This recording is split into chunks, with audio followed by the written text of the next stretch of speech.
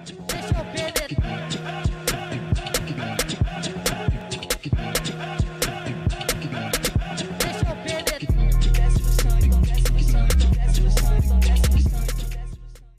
name is Opiyo, and I'm currently the DevOps engineer as well as trainer at Gebeya.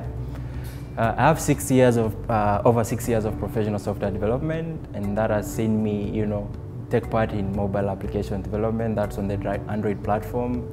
That has also seen me be part of, coming up with different API architectures for the different systems that we do. And I've also been lucky to be involved in different projects that have actually spanned across, a multinational level. I've also taken part in, I was in charge of a team that actually did a project for the government in Kenya. And over and above that, in 2013, I co-founded a company called Opiyo, which I've been the tech lead and also CTO, overseeing that role through and through.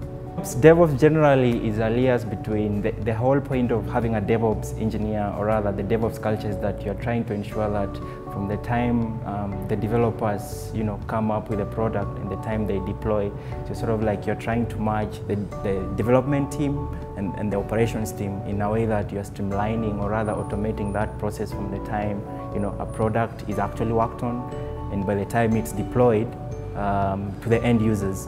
And so what the DevOps role brings in place is that it sort of like enforces a culture of collaboration and also trying to automate the way software is delivered at the end of the day. And that will see you move from delivering software changes from a month to maybe 10 times a day or even 10 times an hour, because you already have a mechanized way or rather an automated way of ensuring that your changes that you work on a particular change today or rather in this hour, in this minute, and then it could be able to reach to your end users at the end of the day. So as a DevOps, I've been thrilled and I've been privileged to actually, from the architect to actually provisioning, from the staging to actually production. There's one big project that we have been, that Coders for Africa took on for a client in Kenya, which is a micro loans lending service, and that's called Gebeya. And Gebeya has seen us, sort of like come up with a new way of delivering applications, in the sense that we decided to implement it from the ground up using microservices, which allow you to break down a monolithic application into different components. And so that was very interesting. There's another project called Misika, which is for a client in Ghana, and that is still in development as we speak, but also will follow as well the same lead. So in order to become a DevOps engineer, generally there's no thin line between in terms of as any other IT field of interest that you might be interested in.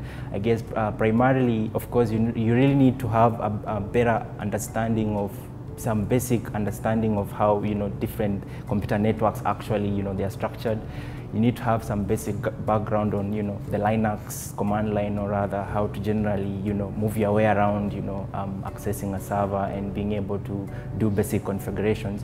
But then of course as you progress on, of course you learn some tools that actually help to make your work easier. You don't necessarily have to know how to code, although it's a plus if you know how to code, but that doesn't limit you to becoming a DevOps. It's a role that ensures that you're always on call, whether at midnight or 2 AM in the morning. So you need to be able to be that guy when you're given the call or when something goes wrong. And of course you bring in lots of energy. You don't want to be the sulky guy all over. And so yeah, it's a very interesting role. So if you're out there and you think that this is the right thing that you want to do, and I promise you, there's a lot to learn, there's a lot to explore. We're thinking from the whole point, from the entire Google Cloud stack to Windows Azure to Amazon Web Services, anything that you can imagine. So I urge you to come and sign up on Gebeya.training, and I'm sure you would regret a thing about that. And thank you so much.